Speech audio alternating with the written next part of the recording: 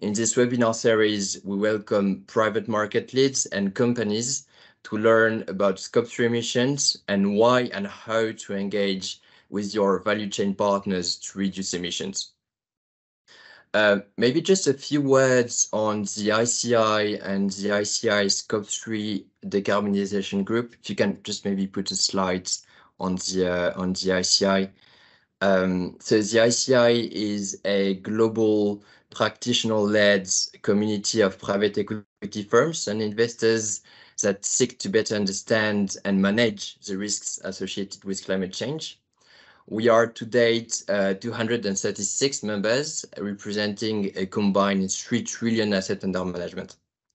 The ICI Scope 3 Decarbonisation Group, which is a very long name, I know, is one of the many ICI groups made of a dozen of private equity firms, the PRIs and series. Our goal is to develop practical tools for our teams and our portfolio companies to reduce their Scope 3 emissions. Over to you, Evan.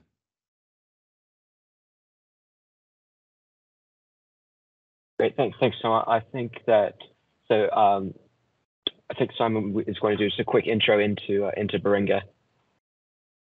Yeah, so hi everyone. So for those of you who don't know about Baringa, we are one of the world's sort of leading climate change and sustainability consultancies. We've got over 2,000 professionals globally and we work across ESG, sustainable finance, and climate change. We've got over 200 climate professionals working in the UK, Europe, Singapore, North America, and Asia. We're a B Corp, and so we're values driven. But it's fair to say that our work is broader than just the just climate change and consultancy. We're a full service management consultancy, and we work across the full agenda, driving growth, reducing costs, helping clients to deliver regulatory compliance, and also implementing innovative technology. And we're delighted to be partnering with ICI on this Scope 3 assessment and these webinars. Next slide, please. So as Thomas said, this is the third of 4 webinars. All the webinars are recorded and will be hosted on our website, and I think they will also be hosted on the PRI website. And for those of you who've registered, we'll send out the slides and the recording after the event today. So a brief agenda for today. We'll go through very quickly because we've got a lot of content to go through. So I'm going to hand over to Evan to start us off. Great, thanks Simon. So just going to do a quick recap on some of the material that we covered in the previous webinars, as a bit of context setting. So today we're talking about Scope 3 emissions. Scope 3 emissions are all of the indirect emissions that come from the value chain of your companies, as opposed to the operational emissions that you produced. These are split up into upstream emissions, which are from production, and downstream emissions, which come from use of products and the disposal of products. Scope 3 emissions are set up into 15 different categories, and these categories will be more or less material based on the kind of business that you have. Traditionally, we see most businesses, the majority of their Scope 3 emissions come from category 1, purchased goods and services, and category 11, the use of products.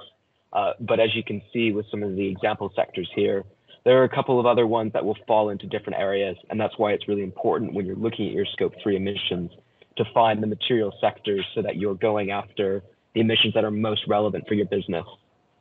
The next area that we covered in webinar 2 was about the GHG's approach to collecting data. Really important before you can start to set your targets, that you go through and you actually have that data to measure. So the first thing you want to do when you're approaching your data strategy is about prioritization. This is about getting the most relevant data that's the most important for your business. So you'll want to do sort of a high-level assessment. These kind of questions can look at things like, where is the majority of your Scope 3 emissions coming from? Where is your sort of spend and revenue, finding those important areas, as well as looking at where you might have risks from your value chain and seeing where those emissions are coming from. After you've prioritized the data, you want to start thinking about how you select the most relevant data. This is for looking at the data quality, thinking about what sort of data is available, thinking about whether or not you'll be looking at primary or secondary data, and the goals of the business. The third area that you look at is then once you've sort of you've selected that data, you then begin to actually collect it and sort of fill any gaps that you find. So this involves you in engaging with your tier 1 suppliers, collecting data from the value stream, and identifying where you might need secondary data. And then that finally leads to the fourth stage, which is all about improvement. As anyone who's started to look at Scope 3 emissions will find there's a lot of data quality, there's a lot of proxying. It's really important to start the journey, and it's much better to start with low quality data and then build that over time, rather than thinking that you need to wait until the data is perfect. Because in the industry that we're all working in, the data is never going to be perfect. So it's better to get started sooner. So that was just a bit of context around the other webinars. We've talked about that. What we now want to go into is once you've got that data, thinking about how you set a science-based target. So a lot of times people can talk about the SBTi and science-based target. We just thought it would be useful to point out exactly what a science-based target is, because all SBTi targets are science-based, but not all science-based targets need to be SBTi targets. When we're talking about science-based targets, there are three really central things to consider about what makes a target science-based. This is a carbon budget, an emission scenario, and your allocation approach. Carbon budget is looking at how much carbon is able to be in the atmosphere in order to have a certain temperature outcome. So if the world wants to be 1.5 degrees, there will be a certain amount of carbon that can exist and keep that temperature. There's more, obviously the temperature gets higher and higher. And that's what a carbon budget is. So it's setting that, so scientifically working at how much carbon can be in the atmosphere. After you've established that, they then look at what's called an emission scenario. The emission scenario looks at how that carbon budget is distributed over time. So if you were to say that the world can have in 100 years, we can have an additional 100 tons of carbon in the atmosphere, then you could say every year we'll have 1 ton of carbon. But that's not quite realistic for how the world will actually transition. So you look at how it's going to spread, what the rate of change is going to be, how different sectors will decarbonize, and all of those core considerations go into creating an emission scenario. Once an emission scenario has been established, you then start looking at how do you allocate that carbon to an individual company based on sort of sector, geography, globally. So if you're then setting a target, you're using that allocation approach. So those 3 steps set what you can call a science-based target. Now, all of that sounds very, very complicated because it is a little bit complicated. Luckily, we've got the Science Based Target Initiative. So the SBTi have come up, has 3 sort of core contributions to us working in sustainability, setting science-based target much simpler and less intimidating and complex for the rest of us. So they've got 3 main things that they do. The first is setting standards. They set standards to say, what do you need to do to make a science-based target? So rather than thinking about all those complex emission scenarios and what you need to do to look at your carbon budget, they've come up with a set of criteria, 28 requirements. And if you follow those requirements, you'll be able to set a science-based target. They also have 12 recommendations, so it's quite robust about what you need to do. And that vastly simplifies the process for setting a target. In addition to setting standards, they provide a lot of technical assurance. So all of that information, all that thinking, they have lots of scientific bodies and expert groups that are thinking about how different sectors will decarbonize and creating tools in order to help us set targets within these sectors. And then the final thing that they do, which is very important in setting them up, sort of the gold standard, is having a validation process. So because they've got that big long document with 28 different criteria, what they can do is look at your target, evaluate it against those 28 criteria, and say, tick, tick, you've done everything you need to do. We can certify that you've followed the right steps that we've outlined, and therefore we can validate that your target is science-based. This is giving a lot more credibility to setting targets. So it's not just a company going away and saying we're going to reduce our emissions by 20%. It's following very specific guidelines, and then having those guidelines that you've set the target appropriately. So that's really what the SBTi has done. It's grown very quickly. So we have over 5,000 companies have agreed to take part in the Science-Based Target Initiative. Nearly 3,000 targets have been set, which represents 1/3 of global market capitalization. So all of this is a really great tool from the SBTi, and that's what we're going to use today to talk about Scope 3 emissions. Scope 3 emissions have actually, so about 96% of companies who have submitted targets to the SBTi have looked at Scope 3 emissions, which are quite complicated. So that's what we want to discuss a little bit more today. So thinking about the process that you go through in order to set a science-based target, the first thing that you look to do is commit to setting a target. One of the things that we found is really important when we've worked with companies who are starting this journey is to go through a high level of impact assessment and bring the business along the journey. So rather than just saying, yeah, we'll crack on, we'll just do it, it's doing a little bit of homework, doing a bit of an impact assessment, and thinking about what setting a science-based target is going to mean for you as a business before you make that commitment.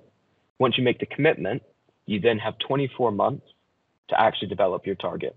So this is where you bring in consultants, or you might try to do this in-house, and you apply those criteria. You're taking your carbon footprint, you're taking all of the rules and recommendations that the SBTi has given you, and you're setting that target. Once you've done that, the board has signed it off, you're able to then submit the target to the SBTi. The SBTi has an online submission tool, so you register a time slot when you think you'll be submitting it, and then they'll turn that around after a few months. They tell you when they'll be able to produce it for you. After you've submitted the target, the SBTi will come back to you with feedback. So if you've been approved, they'll tell you, great, you've been approved, and you've got 6 months to tell everyone the good news that you've set a science-based target.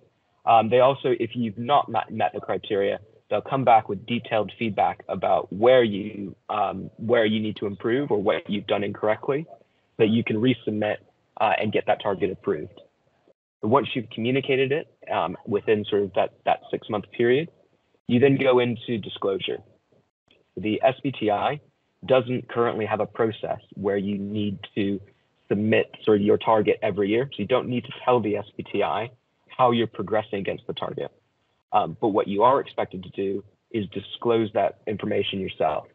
The SBTi recommends that you submit to CDP, or you submit, you publish your progress and sustainability reports, or on your website. So you're publicly talking about how you're progressing on your science-based targets.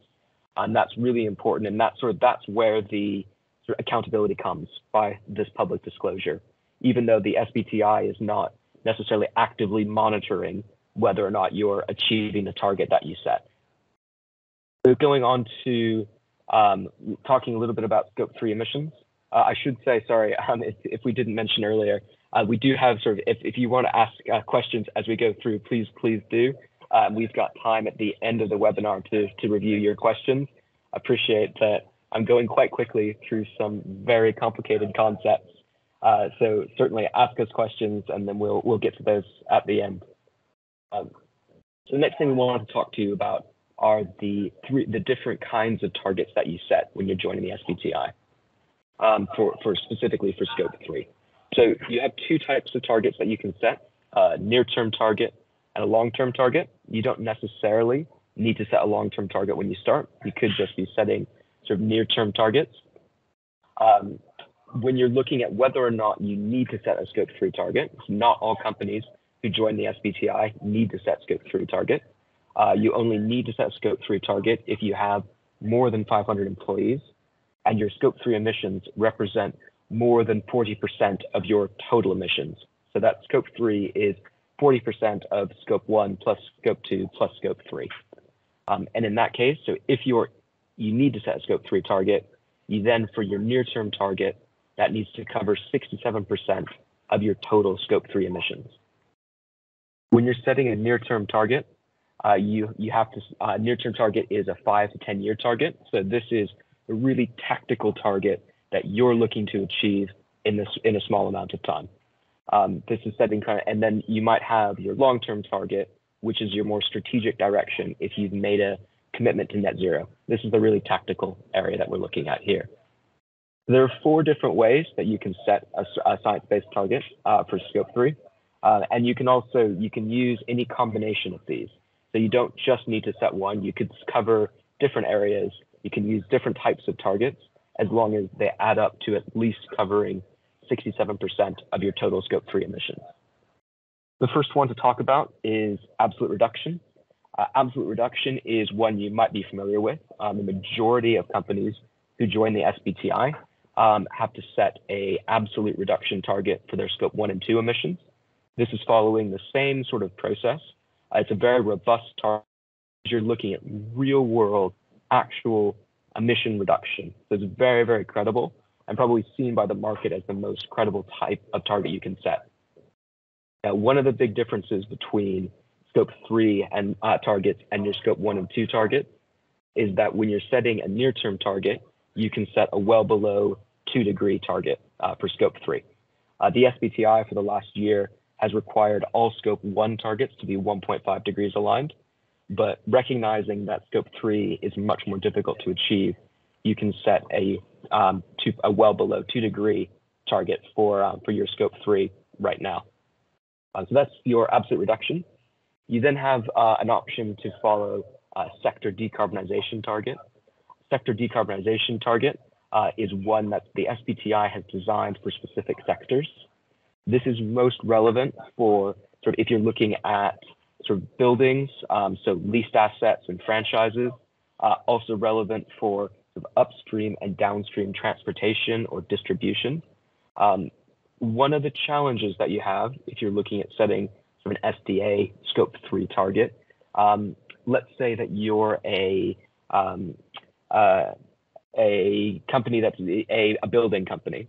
If you're a building company, you'll be using a lot of steel. You might choose to set an SDA target for your Scope 3 emissions using the SBTi's iron and steel pathway, which you can do. That follows the rules. But in the future, you might decide that actually we're going to start to move away from steel and we're going to start to use different materials. So sometimes using the SDA can be a bit tricky for some of those other types of sectors when you're looking at Scope 3 emissions. The next area, the next kind of option you have for setting a Scope 3 target is physical or economic intensity targets. These are good target type for companies that are looking to grow. So both of these cater more for growth than an absolute reduction target. Absolute reduction targets can make it more challenging to increase your production and grow whilst reducing your emissions. So these both kind of cater for business growth. The first around physical intensity. So physical intensity is looking at the emissions per unit of output. So it might be the tons of CO2 per shoe that you produce if you make shoes. One of the challenges around doing physical intensity is that it requires businesses to make sort of homogeneous products. So if you do make shoes, it's a lot easier to set a target. If you're a business that has lots of different kinds of output that doesn't have a common metric, it can be very difficult to set a physical intensity target. But the benefit of it is that it really shows how you as a business are decarbonizing and shows how your growth and efficiency improvements are independent of your growth, are independent of sort of business growth. The flip side of that is an economic intensity target. Economic intensity looks at the emissions that you produce per value added as a business. So you're looking at kind of your economic value that you're adding. When you're doing these kinds of targets, it's a very clear way to communicate your targets. It's very good to cater for business growth. But the challenge that we've seen a lot with economic intensity targets is they're sometimes viewed as being slightly less credible. And that's because you can have external factors that can influence your emissions target. So because you're looking at your economic intensity and your revenue and your costs are key inputs into this calculation, you can see that if inflation or increases or decreases in commodity prices, all of those things those economic impacts can impact whether or not you're achieving your target. So it's not necessarily showing if you're causing real world decarbonization. But they are both very good targets to cater for growth. The final category is an engagement target. I'm not going to call supplier and customer engagement a Ponzi scheme, but it's a little bit Ponzi scheme shaped. The idea of this is that you go out to your customers and your suppliers, and you then encourage them to join the SBTi.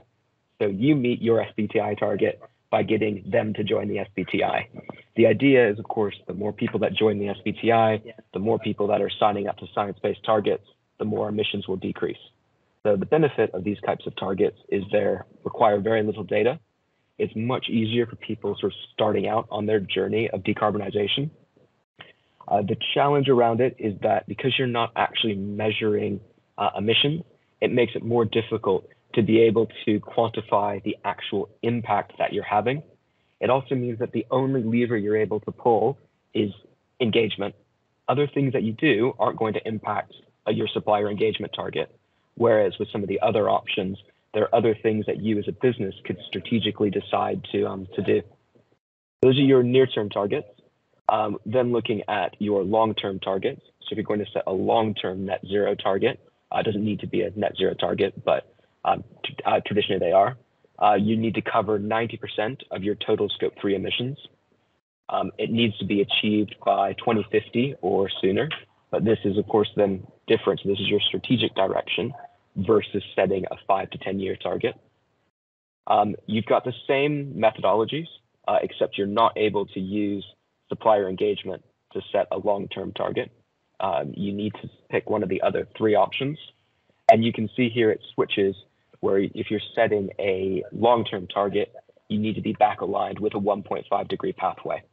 So if you're joining the SBTi, you're setting a 1.5 degree pathway for your scope 1 and 2, your long-term scope 3 will then match that. But you generally have the option of setting a below 2 degree target, slightly less ambitious target for your scope, for your near term. Appreciate I've thrown quite a lot of information. We are obviously happy to take some questions at the end, but all of this is obviously available on the SBTi's website. They're quite prescriptive about what they do.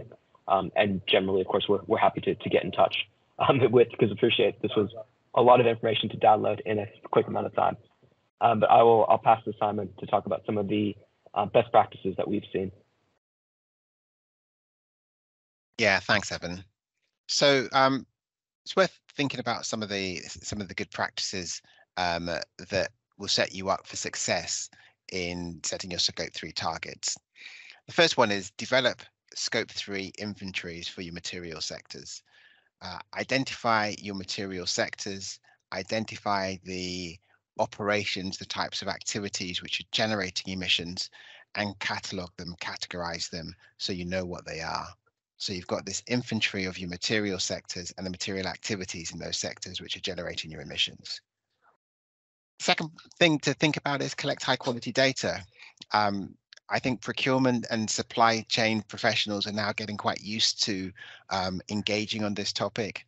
So use your procurement team, your suppliers, to ask them for their data, for their primary data, so that you've got good quality coming back through your supplier relationships, through your procurement teams.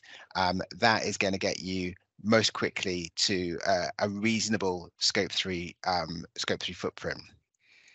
The thing about SBTi specifically is that offsets should not be counted as reductions towards meeting it. So companies should account for the reductions resulting from the direct action within their operations or their value chains. So that might come as a surprise to some of you, but offsets are not included in the science-based target. And then estimate scope 3 emissions every 2 or 3 years if you can't do it every year, to check to see if there's been any significant movements, changes in scope 3 emissions. There might be changes in scope, changes in sort of description. but it's worth doing that and monitoring what that looks like. Once you've set these sort of schemes up, or you're reaching out to your supply chain, hopefully the information will start to flow inwards to you, so you will have information and increasingly good quality information over time. But where we're still waiting, you can wait for better data. So don't be using patchy proxy data every year. It doesn't make much sense. Only keep going when the data is getting better. Sorry, on to the next slide. Some things to avoid doing. Don't set a target to only collect data. That's not a real world impactful target. Not helpful. It's not relevant. Targets that cover avoided emissions, emissions reduced against a BAU baseline. This is slightly controversial for renewable energy companies, and SBTi are sort of thinking that through. There are other methods and other science-based targets which allow you to think about avoided emissions within a renewable energy context. But for SBTi, targets shouldn't cover avoided emissions. Also, don't set targets which have been very nearly achieved. They're not ambitious or stretching enough, and we know that there's a lot more to go for. Don't set targets without a base year or a target year, which is aligned to the next point, which is don't set targets without context. So, for example, to reduce emissions by 5 million tonnes by 2030 is not a helpful or a transparent target because there's no context. So think about setting a target where you've got a percentage reduction with a base year and a target year, which is then much clearer for the reader, much clearer for the business to seek to achieve. So a couple of points there to think and reflect on, and we can come back and address any of those in the questions if you've got any. Hand over to our case study. Yeah, thank you, Simon. Hi everyone, I'm really glad to be here today and have the opportunity to share our experience in terms of climate journey and especially the Scope 3 target setting. I'm Manon Durbeck. I'm Sustainability and Climate Manager working for the European-based food company named Baringa Foods. We are operating on several value chains like seafood, plant-based, and duck products. Baringa Foods is part of the food industry, as you may understood, which is responsible for approximately 25% of the global emissions. And all our stakeholders, including our customers, our consumers, our employees, our shareholders, and so on, have a very clear expectation on this topic. That's why we have been working on a mitigation plan, meaning a strategy to reduce our greenhouse gas emissions, to mitigate the effects of climate change. And SBTi was from the beginning a must-have for us to bring credibility to our approach and our commitments. So to initiate this climate journey, we have been supported by an external consulting firm, expert on climate stakes, to carry out our first exhaustive carbon footprint on Scope 1, 2, and 3 for the whole group, for the whole activities all along the value chain, and to define our reduction targets. This trajectory is based on a reduction roadmap built collectively with all our internal stakeholders and covering all the aspects of our activities. Next slide, please. So regarding our trajectory and the targets and their validation, we have submitted our midterm targets, so to 2030, to the SBTi last year, and those targets have been assessed and revised because the reduction reached between the base year, which is 2019, and the submission year was already too important thanks to first reduction actions implemented, especially on our cooling systems. So we had to review our midterm targets for Scope 1 and 2, and we switched from a reduction of 46% to a reduction of 55% for our scope 1 and 2 in absolute figures by 2030. And reduction target in intensity for scope 3 of 22%. So the scope 3 reduction is the most challenging part of our journey.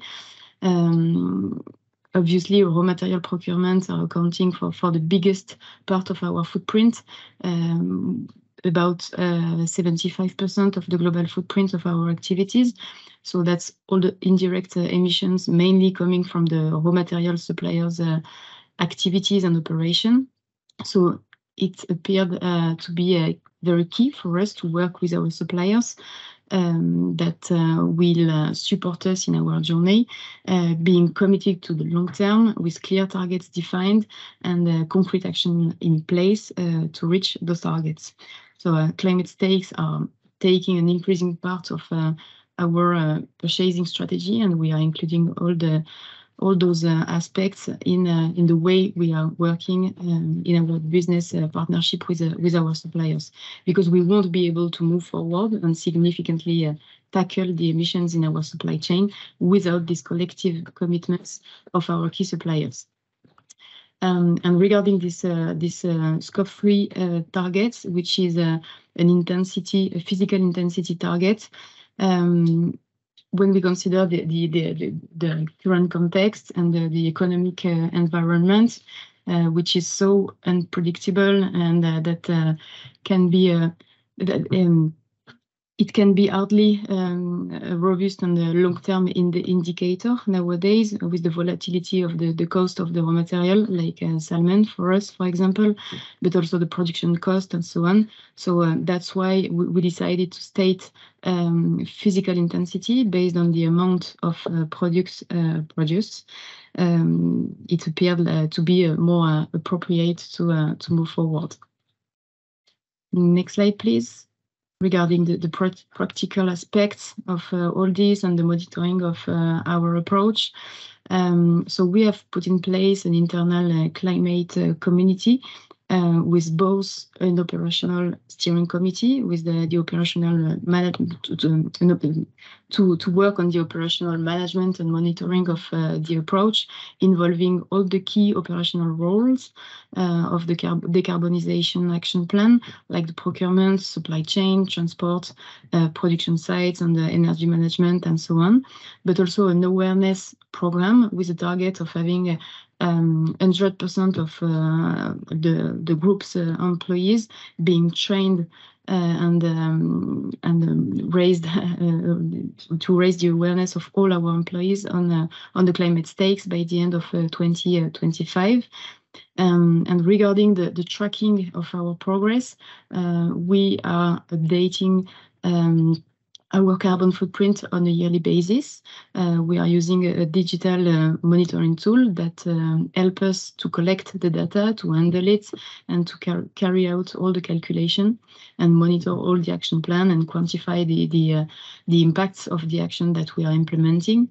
And we also have, and regarding the governance of all this, we have a big support from the executive committee of the group, with a sustainability steering committee with the board of the group every 2 months, with a dedicated session on climate that enable us to share the results, to share the action plan, to share and discuss all the challenges and the next step and so on.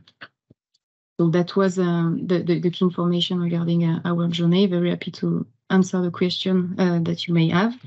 And I will now hand over to Tom. Thank you, Manon. Good afternoon, everyone. So before I get started in the case study, maybe just give a bit of context on ADM Group. So I'm the Managing Director for Group Operations, but also our Chief Sustainability Officer. And that's an attempt from us to try and ensure we embed sustainability in our operations and supply chain. A big part of the reason for that is that we're a marketing services firm who procure physical marketing materials. So we design, source, and deliver lots of branded items that you'll see in everyday life, especially if you go into a bar, if you go into a department store, to a beauty counter, anything physical that's branded. That's the sort of thing that we do. So we as a business We manufacture nothing ourselves. We don't have warehouses. We don't have lorries or anything like that. So 99.9% of our emissions are scope 3, which gives us a real challenge when it comes to setting science-based targets and reducing our emissions, because there's very little in our own direct control. So we baselined using 2021 full year data in the second half of last year. We measured 8 out of the 15 categories. You can actually see on the screen in front of you our actual emissions there. And as you can see, purchase goods and services, category 1 of scope 3 emissions was by far and away the largest. No surprise, given the type of business that we are. And that equals about 76% of our total emissions as a business purely comes from the products. Some of the other categories we measured because we could. As you can see, they've got very limited impact, but we did so, as I said, because we could. In terms of setting targets in this case study, I think there's 3 broad consideration areas, which we'll go through slide by slide. So the first one, kind of obviously, is the actual setting of the targets. Now, I think the first thing is understanding the different targets you can set, which has been discussed. We took a view as a business that we felt we had to set absolute targets. So we felt that intensity targets could be a little misleading. You could double your emissions as a business, but if your revenue or your the physical materials that cause those emissions is more than doubled, you can show a reduction by intensity, which I think, and we as a business think, is slightly misleading and is not really necessarily within the spirit of what the science-based target's trying to achieve and what the 1.5 degree pathway that the Paris Agreement is about, again, aligns with. And then in terms of supplier engagement, we have, obviously, all of our emissions come through our supply chain. We operate with around 1,000 suppliers globally across 4 continents. We just felt that supplier engagement is a bit of a cop-out, if I'm being brutally honest. As being discussed, you're not measuring, but also you're going to have to engage your whole supply chain to achieve absolute or intensity targets. So it just feels a bit of a cop-out to only have an engagement target and then not one that actually relates to your emissions. So we felt that the ethical and correct thing to do was set absolute targets, which gives us a big problem. So the considerations that we had to take into account when making that decision were that this will require a significant strategic change in our business. So at an executive level, and I'd say some are probably more cognizant of this than others, an absolute emissions reduction target that we've set is going to require a complete change in our business proposition, where we will need to pivot away from being a products first, services second company to a services first and product second company. And that's I'd really urge everyone, when you get around to setting your targets, to rethink about what this will mean for your business strategically over the next 5, 10, 20 years, because it will have an impact, even if you don't feel it for the next few years. The other thing I'd flag is have a think at the point you're setting the targets about what your carbon reduction strategies might include. Don't feel that you need to have the answer. If anyone tells you they have a full roadmap and know exactly how they're going to achieve their science-based target, the truth is not in the vicinity. No one does. It is a journey, and I personally think, and I think this is many of my colleagues in the sustainability sector, it is far better to start now than have perfection become an enemy of making progress. So again, for us, that was one where we thought we have a few strategies. Let's get going.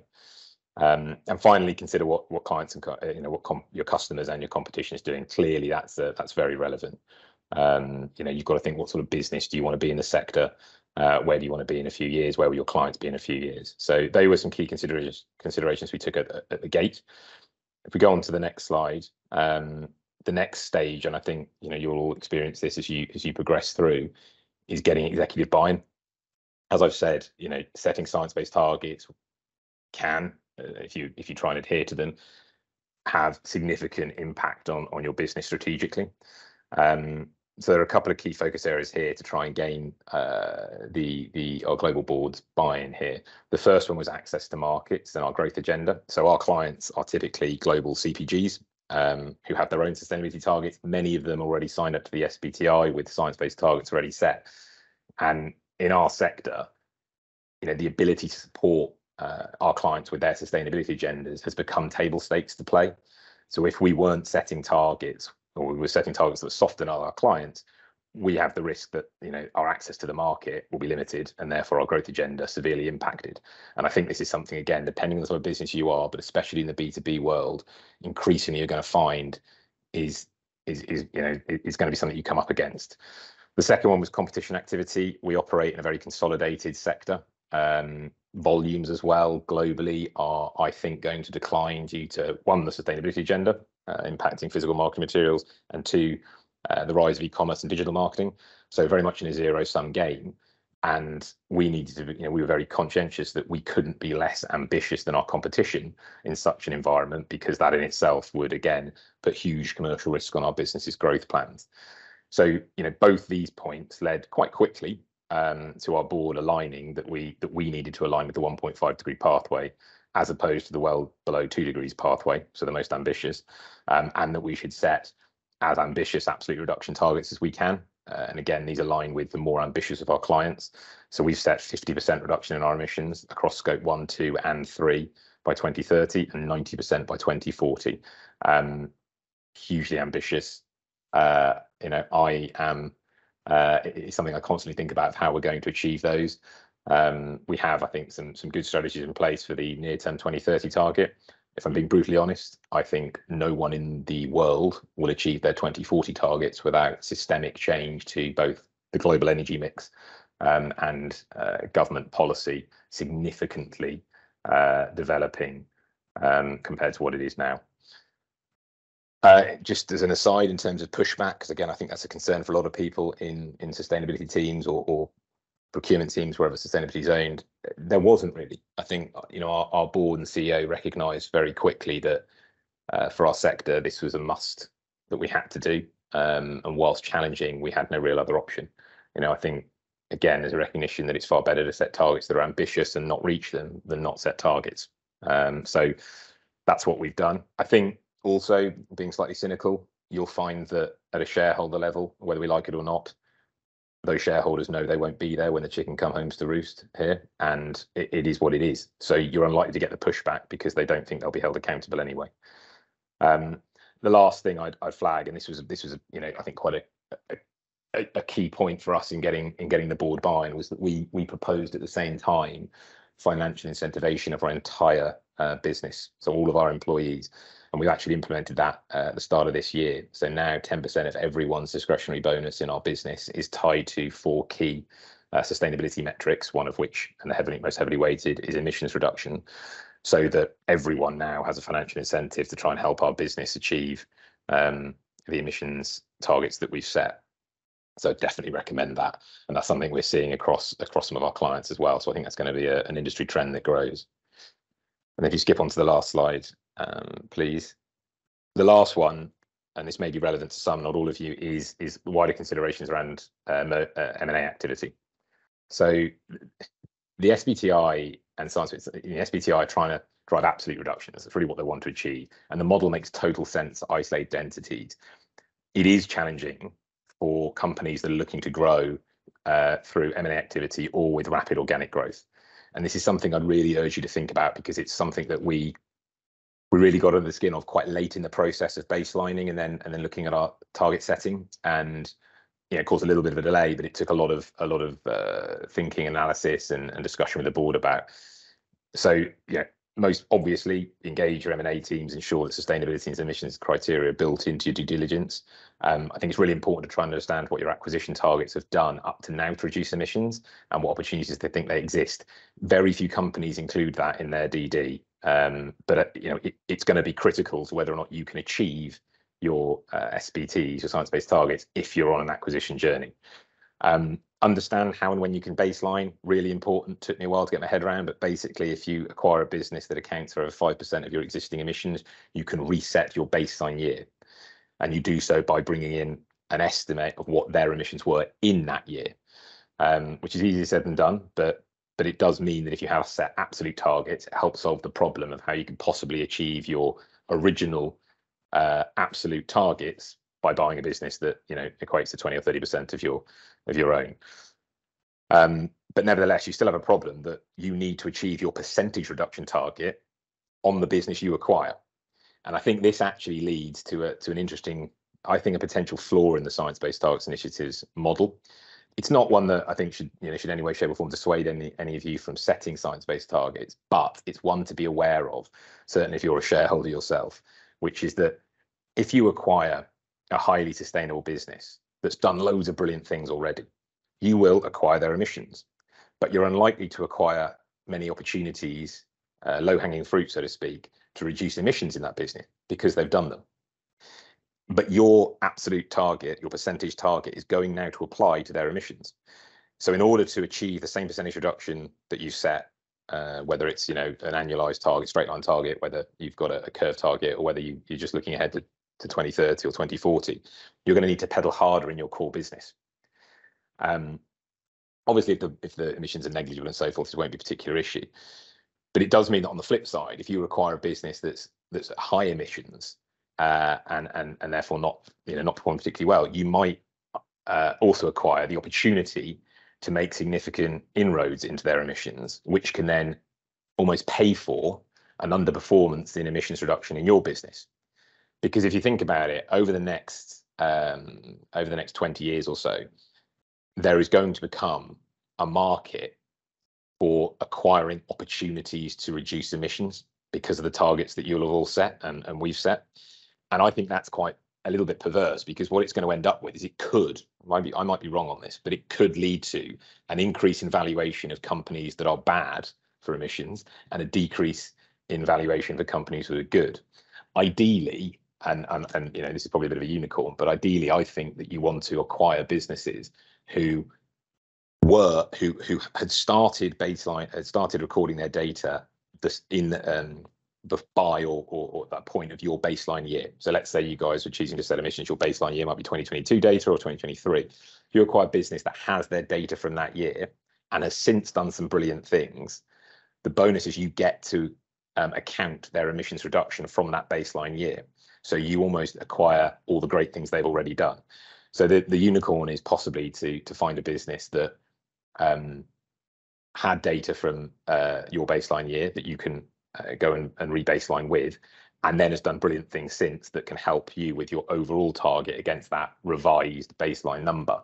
Failing that, someone that's done nothing but does have opportunities to reduce, which is something you can drive out of M&A due diligence. So yeah, there's probably a lot to take in there. May not have made a huge amount of sense, but it's just something I would really strongly urge you to consider, because it will have a significant impact on your business, and potentially the valuation of your company is going to be impacted by how you're performing against your science-based targets. This is something that publicly reported through CDP and so forth.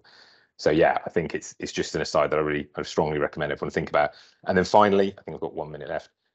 Just some key lessons learned, things that we'd do differently if we could have our time again.